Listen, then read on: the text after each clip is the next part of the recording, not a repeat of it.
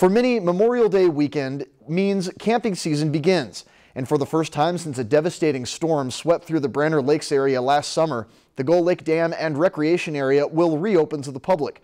Our Chelsea Brown has more on what it took to get the popular campsite back up and running.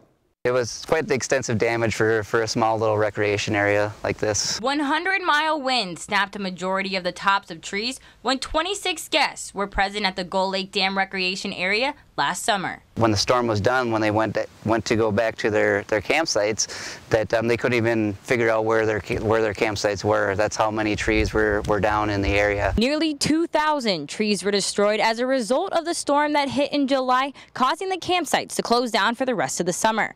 Turner said if it wasn't for the help of the numerous volunteers, opening Memorial Day would not have been possible. The whole thing, the volunteer help, it was immense, and without that, we definitely still would be closed at this time. No guests were injured during the storm, but the damage garnered $1 million to the area in state disaster aid.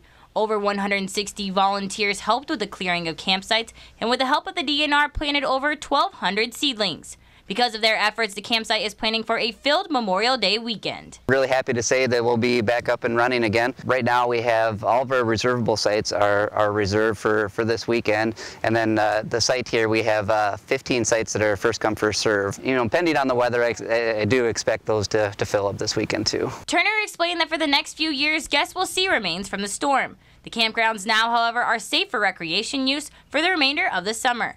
In East Gull Lake, Chelsea Brown, Lakeland News. The entire recreation area, including the campsites, picnic area, beach, and boat ramp, will be opening beginning this weekend until September 30th.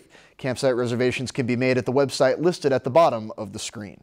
If you've enjoyed this segment of Lakeland News, please consider making a tax-deductible contribution to Lakeland Public Television.